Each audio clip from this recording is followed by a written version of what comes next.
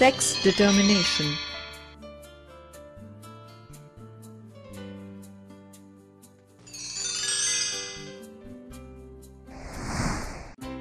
We have discussed the idea that the two sexes participating in sexual reproduction must be somewhat different from each other for a number of reasons.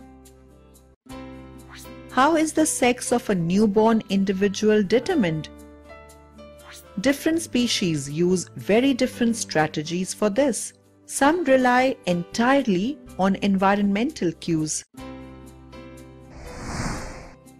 In some animals, the temperature at which fertilized eggs are kept determines whether the animals developing in the eggs will be male or female. The explanation lies in the fact that all human chromosomes are not paired. Most human chromosomes have a maternal and a paternal copy, and we have 22 such pairs.